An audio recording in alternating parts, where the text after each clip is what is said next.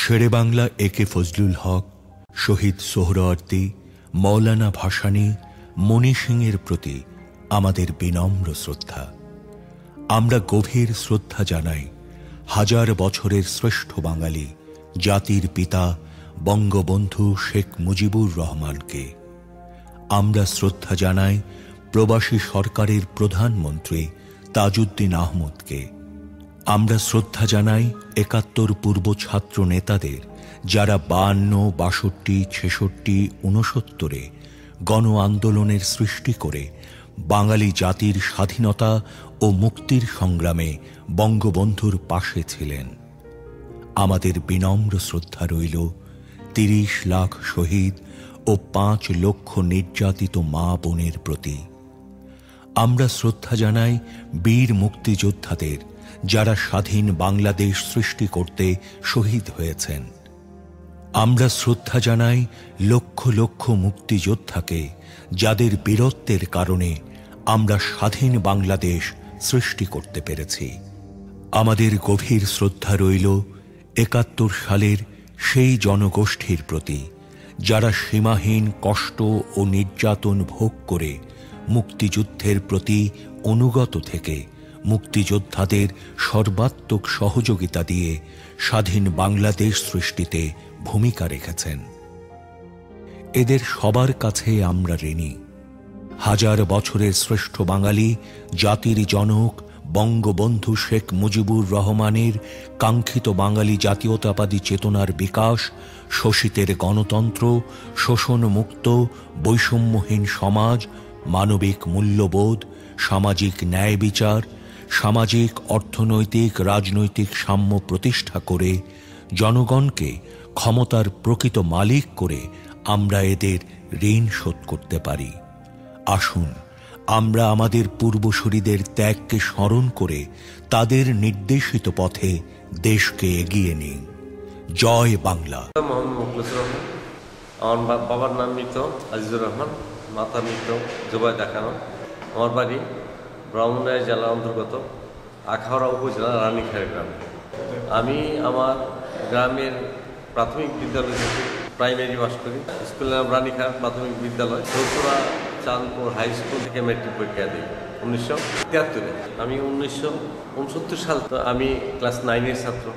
আমরা আমাদের স্কুল থেকে আমরা বড় ভাইদের সাথে অসহযোগ আন্দোলনে অংশগ্রহণ করি এবং আওয়ামী লীগ আমরা করতাম। এবং আমার চাচাও একজন এমপি, একই বাড়ি, আমাদের নাম সৈয়দ একে আমদাদুল বাড়ি, 70-এর এমপি। বঙ্গবন্ধু 1971-এর 7ই মার্চের ভাষণের পরে আমরা বুঝতে পারলাম যে আমরা যারা যুবক আমাদেরকে যুদ্ধে যাইতে পারি। আমরা 7ই মার্চের পরে আমরা বিভিন্নভাবে বিভিন্ন আঙ্গিকে যুদ্ধের জন্য তৈরি হইতেছিলাম। আমার সাথে যারা ছিল তারা সবাই মুক্তিযোদ্ধা। তাদের মধ্যে নূর আলম বিল্লাল, ইকবাল ভুইয়া, সৈয়দ মোহাম্মদ আসাদুজ্জামান, শহীদুল্লাহ, আবু সাইদ ভাই, আবু সাইদ ভুইয়া, মুলাদ মিয়া, শাহজাহান, ব্রহ্মবাড়িয়া জেলা, হারুনুর রশিদ, বজলুর রহমান, উনি মারা গেছেন। আরেক শাহজাহান, উনিও মারা গেছেন। রফিকুল ইসলাম মারা গেছেন। আরও অনেকে। 25শে মার্চে যখন কালো রাত্রে সারা বাংলাদেশে নৃশংস হত্যা আরম্ভ করলো, আমরা একত্রিত হইতে থাকলাম।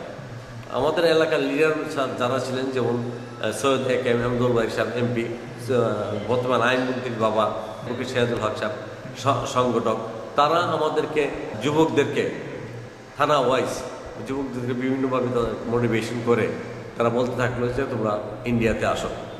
23শে এপ্রিল আমরা কয়েকজন বন্ধু, আমরা প্রায় 14-15 জন, আমাদের সম বয়সে, কিছু আমাদের থেকে জুনিয়র, কিছু সিনিয়র, তারাই আমরা আমাদের বাড়ি থেকে খুব কাছে ইন্ডিয়া, ভারত, আগরতলা। আমরা আগরতলা পায়ে হেঁটে চলে গেলাম। যাওয়ার পর ওখান থেকে কংগ্রেস ভবনে ওখানে গেলাম। যাওয়ার পর আমাদের তালিকাভুক্ত হইলাম। পরের দিন সকালবেলা একটা ট্রাক আসলো, একটা না অনেকগুলি ট্রাক আসলো। আমাদেরকে ট্রাকে উঠাইয়া ওখান থেকে প্রায় 20-25 মাইল দূরে গুগলনগর নামে একটা ইয়ত ক্যাম্পে, তখন ট্রানজিট ক্যাম্প বা ইয়ত ক্যাম্প বলা হয়, ইয়ত ক্যাম্পে নিয়ে গেল।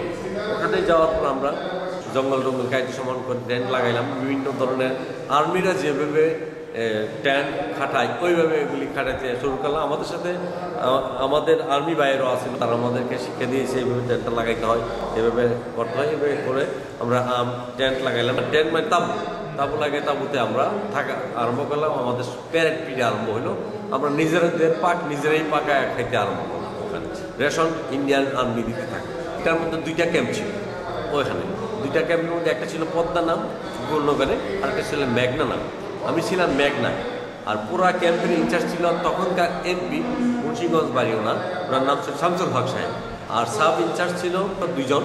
একজন ছিল আমাদের বর্তমান মুক্তিযুদ্ধ বিষয়ক মন্ত্রী আকম মোজাম্মল হক, উনি ছিলেন পদ্মা, ওনার বাড়ি হইল গাজীপুর। আর মেঘনার ইনচার্জ ছিল অ্যাডভোকেট হামিদুল হক সাহেব, ওনার বাড়ি ব্রহ্মবাড়িয়া। ওখানে প্রায় 12-13 দিন থাকার পর মে মাসের যথাসম্ভব 7-8 তারিখের দিকে কর্নেল বার্চি নামে একজন বাঙালি অফিসার সাথে টিম আসলো এই ক্যাম্পে। তখন ক্যাম্পের প্রায় 300-র অধিক মুক্তিযোদ্ধা পিটি করতেছে মারলি।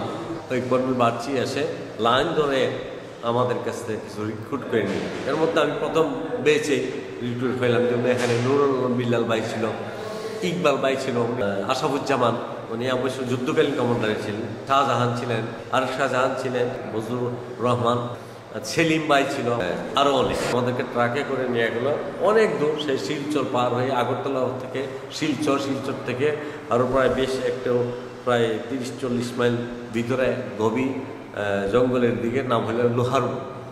এটা ওখানে যাওয়ার পর গিয়ে দেখি যে আমাদের জন্য অনেক টেন্ট পাতানো আছে।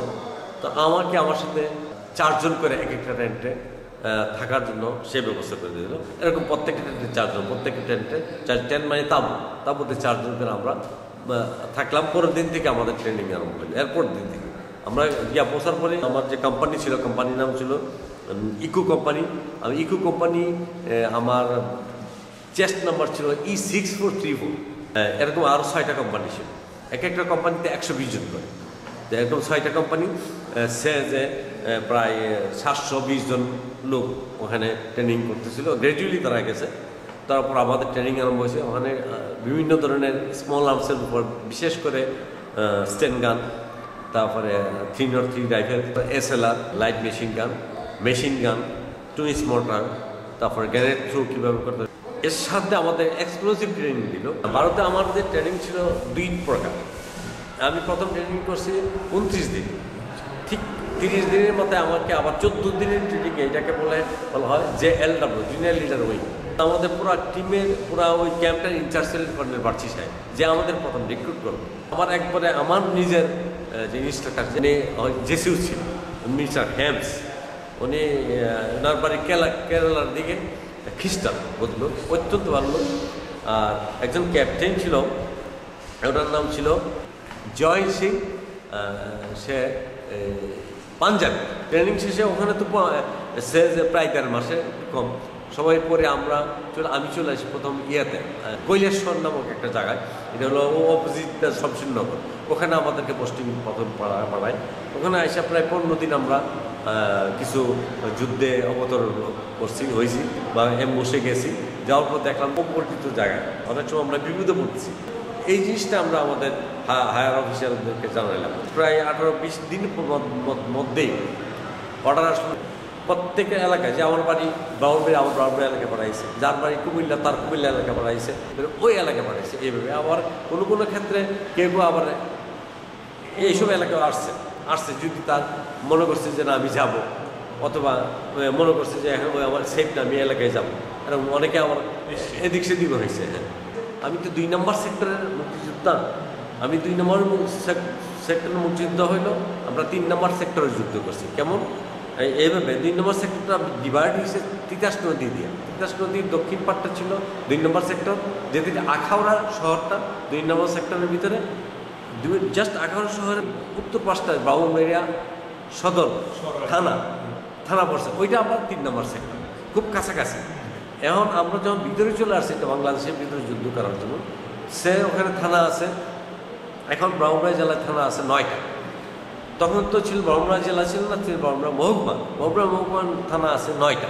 তো ব্রাহ্মণবাড়িয়া মহকুমার 9টা থানার মধ্যে আমরা ব্রাহ্মণবাড়িয়া সদরের কিয়দংশ, আখাউড়ার কিয়দংশ, কসবার কিয়দংশ, নবীনগরের পুরাটাই, মুরাদনগরের কিয়দংশ, বানসার উপরের কিয়দংশ, এইটা ছিল আমাদের বিচরণ এলাকা, যুদ্ধের এলাকা। সেকশন, প্লাটুন, কোম্পানি ওয়াইজ আমরা ওখানে যুদ্ধ করছি। তখন যুদ্ধকালীন সময় আমি সেকশন কমান্ডার আমি নিজেই ছিলাম। 3 সেকশনে 7 জন করে 321 জনের একটা প্লাটুন। আমার প্লাটুন কমান্ডার ছিলেন হলো মুসা ভাই, উনি স্টুডেন্ট, আমিও স্টুডেন্ট। উনি পরে বিডিআর জয়েন করছেন। 3টা প্লাটুন মিলে একটা কোম্পানি। আর আমাদের কোম্পানি কমান্ডার ছিল, প্রথম ছিল শহীদ হাবিলদার আব্দুল হালিম সাহেব, ম্যান অফ চাঁদপুর। উনি 4 বেঙ্গলের হাবিলদার ছিলেন, অত্যন্ত সাহসী লোক, অত্যন্ত ধার্মিক লোক, অত্যন্ত দেশপ্রেমিক লোক। তার তুলনা হয় না। তার নামে ভৈরবের ব্রিজটা বঙ্গবন্ধু তার নামে নামকরণ করেন। এবং পরবর্তীতে উনি শহীদ হওয়ার পর হাবিলদার কাদের সাহেব, লোকে বসন্ত ডাক ছিলেন, কাদের সাহেব ছিলেন আমাদের কোম্পানি কমান্ডার। কোম্পানি কমান্ডার পর্যন্ত আমাদের তহবিল ছিল, এরপর আমাদের যাওয়া লাগে না, কারণ এটার মধ্যে আমাদের কমান্ডার চলছে, চেইন অফ কমান্ডার এইভাবে চলছে। পরে উপর থেকে যেটা আসলো তারা এটাকে মেনটেন করে। কয়েকটা গুরুত্বপূর্ণ অপারেশনের কথা বলবেন? সবচেয়ে বেশি গুরুত্বপূর্ণ অপারেশনটা আমি বলবো, আমরা হঠাৎ করে একদিন হাবিলদার আব্দুল হালিম সাহেব, পরবর্তীতে উনি শহীদ ছিলেন, আমাকে বললো যে আমাদের এক জায়গায় যুদ্ধ চলতেছে। আমাকে বললো তুই তোর সেকশন নিয়ে তুই 4টা কনভেয়ার আসতেছে, কুমিল্লা কনভেয়ার ইয়া থেকে, ক্যান্টনমেন্ট থেকে, এমন জায়গায় আমি সম্মত পাইছি, আমাদের কাছে সূত্র সম্মত আসছে, তুই তোরা ওখানে গিয়ে অ্যাম্বুশ কর। তো আমি বললাম স্যার কনভেয়ার 4টা হলে আমরা মাত্র একটা সেকশন, তো আমার যে হাতিয়ার এটা তো ক্যালকুলেশনে হয় না, তো সাহস কর তোরা যা, তুই দেখ, যদি তোর মনে হয় যে ফায়ার অন করলে তোরা বাঁচতে পারবি, ফায়ার অন করবি না, কিন্তু তোরা যাইতে হবে। আমি চলে গেলাম সাহস করে, গিয়ে আমি গিয়ে বাক করলাম আমার সেকশনকে, যে বাক করলাম। আমার হাতে ছিল চাইনিজ একটা স্ট্যান্ড, চাইনিজ স্ট্যান্ডটা আমরা যুদ্ধে করছি, এটা র্যাপিডলি ফায়ার করা যায়। আর 3টা আসেলা, একটা স্ট্যান্ড গান রাশিয়ান স্ট্যান্ড, আর 2টা হইল 303 রাইফেল। 2টা আসেলা একটা 303 রাইফেল দিয়ে 3 জনকে প্রায় 300 গজ দূরে একটা জায়গায় অ্যাম্বুশ করতে দিলাম। আমরা 4 জন, আমি সহ 4 জন আমাদের হাতিয়ার নিয়ে একটা জায়গায়, একটা পুকুরের পার আমরা পজিশনে বসে আসলাম, জঙ্গল। ওরা দেখবেন আমরা কোনোদিনও আবার ওখানে আসতেও পারবেন, খুব নিয়ারে, একবার রেঞ্জের ভিতরে। তাদেরকে আমরা পাঠাইছি আমাদের ডাইন দিকে, আমরা আসছিলাম বাম দিকে, আসবে তারা ডান দিক থেকে। তো তাকে ওর মধ্যে একজনকে লিডার বানাইছি, তুই যদি মনে করো যে আমাদের মধ্যবর্তী এলাকায় আসছে, তাহলে তুই ফায়ার অন করলে আমরা ফায়ার অন করবো, আদারওয়াইজ আমরা ফায়ার অন করবো না। তাকে বলার পর সে খুব বুদ্ধিমত্তা নিয়ে চলতো ছেলে। আর আরও এরকম কয়েকটা অপারেশনের মধ্যে তাকে লিডারশিপ দেওয়া হয়েছে, সে করছে, তাকে আমি দিছি লিডারশিপ, আমারটা তাকে দিছি। আমরা বললাম যে আমরা যাকে অ্যাটাক করি, আমরা একটা কনভেয়ারকে অ্যাটাক করি, যে কোনো একটাকে ফালাই দিই। তো সে অ্যাটাক করলো, আমরা তো বুঝতেছি সে যে কনভেয়ারটা সবচেয়ে বেশি লোক ছিল, একটা ট্রাক ছিল, একটা পিক আপ ছিল, একটা জিপ ছিল, আরেকটা বোধ হয় পিক আপ বা জিপ ছিল। এরা ট্রাকটাকে অ্যাটাক করলো, আমরা ট্রাকটাকে জাস্ট 5 মিনিট খুব নিয়ার কাছে থেকে, অর্থাৎ যে আমাদের রেঞ্জটা প্রায় 300 গজের মধ্যে, আমরা প্রায় 150 গজের মধ্যে থেকে আমরা তাদেরকে অ্যাটাক করছি 2 দিক থেকে। তারা একবারে হয়ে গেছে, পাজেলটা হয়ে গেছে। আমরা এই সুযোগে আমরা চলে আসছি। পরবর্তী শুনলাম ওখানে ট্রাকটা তো পড়ে গেছেই, আর তাদের লোক মারা গেছে 3 জন। আরেকটা যুদ্ধে একটা গ্রামে আমরা প্রায় 300-এর মতো মুক্তিযোদ্ধা ছিলাম। নভেম্বরের 1 তারিখে অথবা 2 তারিখের দিকে ওরা আমাদেরকে অ্যাটাক, এবং আমরা ডিফেন্সেই ছিলাম, ডিফেন্স নিয়েছিলাম। তারা আমাদেরকে অ্যাটাক করলো, তাদের সাথে প্রায় 5 দিনব্যাপী সম্মুখ যুদ্ধ চললো, গোলাগুলি বিনিময় হইল। এর মধ্যে আমাদের কিছু ক্যাজুয়ালিটির লোক মারা গেল, জাহাঙ্গীর ভাই মারা গেল। জাহাঙ্গীর ভাইকে আমরা কবরস্থ হ্যানি করলাম, শহীদ হইলেন। তারপরে আব্দুল রশিদ ভাই মারা গেল, আমাদের পাশাপাশি গ্রামে, ওনাকে ধরে ফেলছিল। তারপরে বারেক মারা গেল, আমার খুব ক্লোজ ফ্রেন্ড ছিল বারেক। আব্দুল রৌফ মারা গেল, আরেক জাহাঙ্গীর মারা গেল, তারপরে জানে আলম মারা গেল।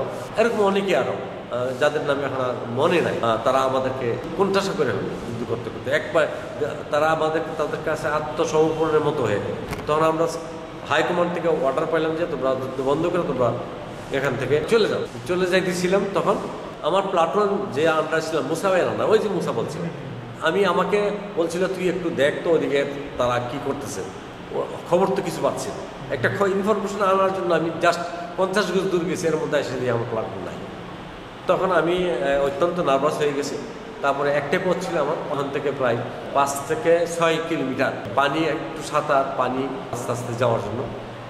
এর জন্য সময় লাগছিল আমার প্রায় সকাল 8টার থেকে আমি আমার পানিতে নামছি, রাত্রে 8টায় গিয়ে পাশের গ্রামে, যে গ্রামটা নিরাপদ আমি মনে করছি, ওই গ্রামে গিয়ে উঠছি। তখন আমি আর চলার মতো কোনো আমার এনার্জি ছিল না। তার মধ্যে আমি ওই শাপলার একটা ফল আছে, শাপলার নিচে থাকে শালু, আর উপরে থাকে একটা ফল না বললে আমাদের দেশে বলে ডেব্বা বা ডেব, অনেকে ডেব বলে, এটা খাওয়া যায়। এইগুলি খেয়ে আমি ওখান থেকে উঠছি। আমি আর হাঁটতে পারি, আমার পা আর চলে না। তারপরে আমি নিজেকে আস্তে আস্তে অত্যন্ত সাবধানতার সাথে আগাইছি। আগানোর পর একবারিতে আমার পুকুর পাশের বাড়ি, ওনার নাম ছিল আরোবালি ভুইয়া। তখন ওই আরোবালি ভুইয়া সাহেব আমাকে, ওনার ছেলের নাম ছিল শানু, আব্দুল শানু ভুইয়া, উনি আছেন, উনি যুদ্ধে যায় নাই। তো ওনার একমাত্র ছেলে, উনি আমাদের কিছু আত্মীয় হয়। ওনার কাছে যাওয়ার পর উনি আমাকে বললো যে বাবারে, এই জায়গাটা তো নিরাপদ না, তুমি আসছো, এক কাজ করো, তুমি আগে করো, নিজে রেস্ট করো। উনি অনেকগুলি দুধ এনে দিল, খাওয়াটা আমি ঘুমাই গেলাম। উনি আমাকে সারা রাত পাহারা দিল। ফজরের টাইমে উনি আমাকে বললো, বাবা তুমি এখানে থাকো না, তোমার জন্য নিরাপদ জায়গা না, তুমি এখন তুমি আমি উঠতে পারতেছি না।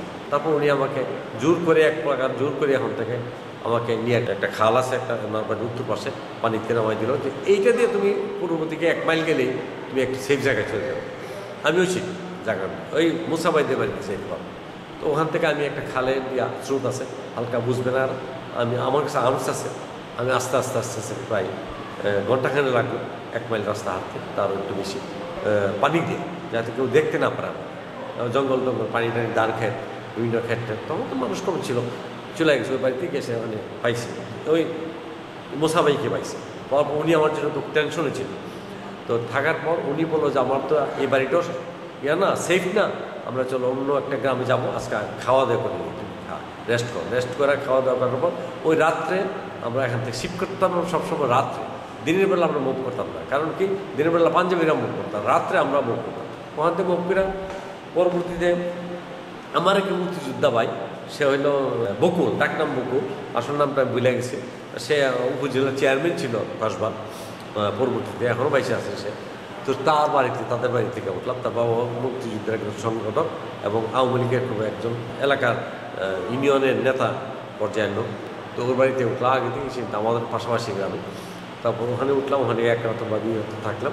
থাকার পর আমি বললাম যে বকুলকে যে আমি মাকে দেখতে যাব। তো মাকে দেখতে আসলাম, নুরুল আলম ভাই আর আমি। আসার পর আমাদের গ্রামটা একবার হাইওয়ের পাশেই, 2টা গ্রাম পরে গ্রাম্য একটা হাট আছে, প্রত্যেকদিন বসে সকালবেলা। হাট আমরা মা বলে চুলগুলি শুরু করতে গেলাম। বাজারে যাওয়ার পর নাপিত চুল অনেকটা কেটে ফেলছে। ইতিমধ্যে ওখানে 3 জন রাজাকার উপর দিক গুলি করে বাজারটাকে মেসাকার করে দিয়েছে। আমরা তখন এখান থেকে সরে আসলাম। আসার পর আমি নুরুল আলম ভাইয়ের আমি চিন্তা করলাম যে কী করা যায়। হাতিয়ার তো আমাদের কাছে আছে, আমাদের হাতিয়ারকে ডেলিভার আরও ভালো এদের হাতিয়ার থেকে। ওকে 2 জন আমরা কীভাবে এটাকে যাবো, তাদের 3 জনের সাথে আমরা একটু চিন্তা করলাম। আমি একটা বুদ্ধি দিলাম ওনাকে, আমরা একটা অ্যাম্বুশ করি। চল কীভাবে, যে এখানে একটা ইউনিয়ন কাউন্সিলের অফিস ছিল। আমি বললাম ওইটার উপর আমি উঠি, ও পাড়ার সে খেরের কুঞ্জি আছে, যদি কোনো কারণে আমরা বেকায়দা পড়ে যাই আমি লাবদোর দিকে যাবো, আর আপনি পাশে একটা খাল আছে সাঁকুটা পার হবে, তারা এদিক দিয়ে আসতেই হবে, তাছাড়া উপায় নেই। তো ওইখানে আপনার এসএলআরটা নিয়ে অ্যাম্বুশ করে বসে থাকে চুপ করে। আমরা আধা ঘন্টা 1 ঘন্টা বসি। উনি আমাকে বললো আধা ঘন্টা 1 ঘন্টা বসে আমি উনি আমাকে গাইডলাইন দিই, উনি সিরিয়াল, উনি গাইডলাইন দিই। আমি অন করলে তুই অন করবি, নাহলে অন করিস না, ঠিক আছে। কারণ আমাদের লোক হলে তাদের হাতিয়ার, তাদের হাতে ভালো হাতিয়ার আছে, একটা চাইনিজ রাইফেল আছে, 2টা চিহ্নতির একটা চাইনিজ রাইফেল। আধা ঘন্টার মধ্যেই বা একটু বেশি সময়ের মধ্যে তারা আইসা সাঁকুতে উঠলো। সাঁকুটা বেশ বড়, 25 থেকে 30 ফুট হইতে পারে, এরকম খালটাও বড়। তারা যখন সবাই সাঁকুতে উঠলো, আমি তো ফায়ার অন করবো না, কিন্তু বড় ভাই যেখানে আছেন ওরা করবো। উনি বলছিলেন আমার দিক থেকে আমি যাকে গুলি করবো তুই অপোজিটটা করবি, তুই পিছের দিক থেকে, রেয়ার থেকে তুই ফ্রন্ট থেকে আনি। জাস্ট 3 জনকে আমরা রেখে দিলে 3টা হাতিয়ার নিয়ে আসলাম। তো এরপরে গ্রামটাকে পুরাই দিল পাঞ্জাবির আইসা, আমাদের গ্রামটা অনেক ক্ষতি করলো, ভীষণ ক্ষতি করলো। একটা অপারেশন হলো আমার নিজের না, এটা হলো কালেকটিভ অপারেশন ছিল। এটা সম্মুখ যুদ্ধ, একবার স্বাধীনতার আগের দিকে। এর মধ্যে অনেকগুলি যুদ্ধে তো অংশগ্রহণ করছি, এমন কোনো দিন নাই যে যুদ্ধ হয় নাই। প্রত্যেক দিনই যে যুদ্ধে আমি যাবো তা না, প্রত্যেকদিন আমরা যাই নাই, নিয়ম আছে, নিয়মের মাধ্যমে আমার যেতে হয়। আরও অনেক আব্দুল হালিম সাহেবের সাথে অনেক যুদ্ধ করছি, সম্মুখ যুদ্ধ করছি, আবার এমবুশও করছি, যদি আমাদের এই রাজাকার তিনটাকে মারার পর। তারপরে আমাদের কাছে মেসেজ আসলো যে আমরা একসাথে হওয়া যায়। একটা গ্রামের গ্রাম টিয়া নবীনগর থানায় পড়ছে, ওই গ্রামে আমাদের বাড়ি থেকে 4-5 মাইল দূরে, ওখানে ওই টিয়ারা গ্রামে আমরা একসাথে হই। প্লাটুন সেকশন কোম্পানি ওয়াইজ করে ইন্ডিয়ান আর্মিরা যখন মুভ করলো তাদের সাথে আমরা বাস করলাম। আমরা প্রথমে অ্যাটাক করলাম আখাউড়া দক্ষিণাঞ্চলে আমি ছিলাম, আখাউড়া শহর থেকে প্রায় 2-2.5 মাইল দূরে। আমরা ফায়ার করে যাই, আর কভারিং দেওয়া হইল ইন্ডিয়ান সোলজাররা, তার পাশে সব বড় বড় আর্টিলারি শেলিং তো আছে। এই করতে করতে ওই ডিসেম্বর আমরা আখাউড়াকে পতাকা উড়াইলাম, আখাউড়া স্বাধীন করলাম। দেন চলে আসলাম আমরা ওখান থেকে একদিনের মধ্যে চলে আসলাম তিতাস নদী, একটা ব্রিজ আছে উজানিসার ব্রিজ, দরকার উজানিসার ব্রিজ, ওখান পর্যন্ত চলে আসলাম। এখানে আমাদের সাথে তুমুল যুদ্ধ হইল, যদি তারা সবাই বেচাকার হয়ে গেল। দেন এটা 7 ডিসেম্বর আমরা ব্রাহ্মণবাড়িয়া জয় করে ফেললাম, 4 অ্যাটাক করলাম। তারপর ওখান থেকে মার্চ করলাম ব্রাহ্মণবাড়িয়া। আমরা ঢুকলাম না, আমরা গ্রাম দিয়ে আমরা মার্চ করলাম। 9 তারিখ বিকালবেলা নবীনগর পৌঁছলাম। 10 তারিখে আমরা পৌঁছলাম লালপুর বাজার, এটা একদম মেঘনা নদীর পার। এটা আশুগঞ্জ বর্তমান ফার্টিলাইজারের ও দক্ষিণ দিক, ওই জায়গায় বসার পর তুমুল যুদ্ধ হইল। ওরা ওখান থেকে আশুগঞ্জ পাওয়ার হাউস থেকে এরা আমাদেরকে অ্যাটাক করলো, এয়ার অ্যাটাক ইন্ডিয়ান আর্মিরা করলো, ওরা ওপর থেকে অ্যাটাক করলো, লঞ্চ দিয়ে অ্যাটাক করলো। এটাকে আমাদের অনেককে বিক্রি হইলো, ইন্ডিয়ান সোলজার মারা গেল। এখানে আমাদেরকে স্টে করতে হইলো প্রায় 11-12 তারিখ পর্যন্ত। ওখানে আমি কিছুটা আহত হইলাম। আমার এক বড় ভাই জাহাঙ্গীর ভাই, উনার গায়ে 5টা গুলি, তাকে পিছিয়ে সরাই দেয়, পিছিয়ে সরাই তাকে চিকিৎসার জন্য নিয়ে যাও। লোক আছে তবে গ্রামে আমাদের দেশের যে জনতা তখন কিন্তু যোদ্ধাদের মতো কাজ করছে। তারা নিবেদিতভাবে আমাদের সাথে ছিল। তারা পট করে তাদেরকে সরায় চিকিৎসার জন্য যেখানে নেওয়া, অর্থাৎ ইন্ডিয়া নিয়ে যেতে পরে যাবে, কিন্তু আফটার নৌকা রিক্সা তো প্রশ্নই ওঠে না, নৌকা করে তাকে ইন্ডিয়া নিয়ে গেছে জিবি হাসপাতালে। ওখান থেকে তার একটা ইয়ার জন্য, এটা পরবর্তীতে শুনছি। আমরা চলে গেলাম, মেঘনা নদী পার হইলাম। জেমিনি বুট, এটাকে জেমিনি বুট বলা হয় বা রাবার বুট বলা হয়, ইন্ডিয়ান রাবার বুটে তারা গাদার উপর করে বুটগুলো আনলো রাবার বুট দিয়ে। এবং ইন্ডিয়ার আর্মি ট্যাঙ্ক আছে, যে ট্যাঙ্কগুলি উভয়চল, পানিতে চলতে পারে আবার ডাঙ্গায় চলতে পারে, ওইগুলি দিয়ে আমরা আশুগঞ্জ লালপুর বাজার থেকে আমরা পার হয়ে ভৈরবে আসলাম। এটা 12 তারিখ বিকালবেলা। ভৈরব থেকে আমরা গ্রাজুয়ালি আগাইতে থাকলাম। আমাদেরকে কেউ ডিফেন্স দিচ্ছে না, মানে কেউ আমাদের এগেইনস্টে দাঁড়াই দিচ্ছে না। আমরা জাস্ট গুলি ফুটে আগাইতেছি। ইন্ডিয়ান আর্মি আছে আমাদের পিছিয়ে আগাইতে 13 তারিখ আমরা চলে আসলাম নরসিংদী পার হইয়া গোরাশালের কাছে। এটা কিন্তু সম্পূর্ণই কিছু পায়ে হাইটা, কিছু লোকাল জার্নি, কিছু গাড়ি, এইভাবে করে করতে 14 তারিখে আমরা টঙ্গি এসে আমাদের স্টপ, কেউ নাই, শুধু আমরা এখন তাদেরকে আমরা জানি না কি হইতেছে। এদিক দিয়ে যে সারেন্ডার করবে এটা কিন্তু জানি না। আমরা তৈরি হয়ে গেছি, যদি কেউ আসে রওনা ক্ষেত্রে যেভাবে থাকা, এভাবে আমরা পজিশন দিয়ে আসি। সারেন্ডারের কথাটা আমাদের কানে আসে। 15 তারিখে আমরা খুব টেনশনে ছিলাম, আমাদের টঙ্গি দিয়ে রেখে দিল। কিছু যারা নাকি ডিফেন্সের যারা ছিল তাদেরকে নিয়ে গেল, কিন্তু আমাদের ছাত্ররা তাদেরকে রেখে দিল টঙ্গিতে। আমরা ক্যাম্পেরা টঙ্গি স্টেশনে আমি ছিলাম ক্যাম্পে, ওখানে আমরা থাকতেছি এবং ডিফেন্স করি আরও অনেক হাজার। তারপরে চলে আসলো এই যে উত্তরা চলে আসলো। উত্তরা যে এখন যে ইয়েগুলি আছে, এগুলি ক্ষেত, শুধু ক্ষেত, জঙ্গল, ক্ষেত, রাস্তা একটি টঙ্গির রাস্তা, ছোটো নেরু রাস্তা, খুব একটা বড় না। এই রাস্তা দিয়ে আমরা টঙ্গি পার হয়ে এদিকে আসলাম। আইসা বলতে এয়ারপোর্ট, এখন যে বর্তমান এয়ারপোর্ট, এটা এয়ারপোর্ট ছিল না, এয়ারপোর্ট ওইটাই ছিল। যে বর্তমান এয়ারপোর্টে ওই দিক দিয়ে আইসা বালুঘাট পর্যন্ত আমরা আসছি, যতটুকু আমার মনে আছে। বালুঘাট পর্যন্ত আসার পরে আমাদের কাছে আসলো, আমরা স্বাধীন। বঙ্গবন্ধু 10 জানুয়ারি যখন দেশে প্রত্যাবর্তন করলো, অর্ডার দিয়ে দিল যে তোমাদের যা হাতিয়ার আছে নিকটস্থ মিলিশিয়া ক্যাম্প, ওখানে একজন ক্যাপ্টেন মেজর থাকতো, ওখানে আমরা যাইতাম, গেলে আমাদের খাওয়া দাওয়া ওখানে হইতো। আর আর্মসগুলি জমা দেওয়ার জন্য একটা করে রসিদ দিয়ে দিত। আমার এলাকায় রাজাকার কম ছিল, কিন্তু আমার যে পাশের এলাকাটা ব্রাহ্মণবাড়িয়ার দক্ষিণ সাইডটা এবং আখাউড়া উত্তর সাইডে রাজাকার বেশি ছিল। আমার এলাকার যে রাজাকার ছিল তাদের মধ্যে একজন ছিল কাশেম ভুইয়া, হুজুর টাইপের। মজার বিষয় হইল ওনার ভাই মুক্তিযোদ্ধা, উনি নাম ওনার বলে আব্দুল কুদ্দুস পাইছে আছে। উনি ওনার সাথে ওনার এক ভাগ্নে ছিল, উনি রাজাকার ছিল কিন্তু কোনো ক্ষতি করে নেই, ধরছি। ধরার পর উপর থেকে বলা হইলো যে তাদেরকে তারা ক্ষতি করে না, তাদেরকে মারা যাবে।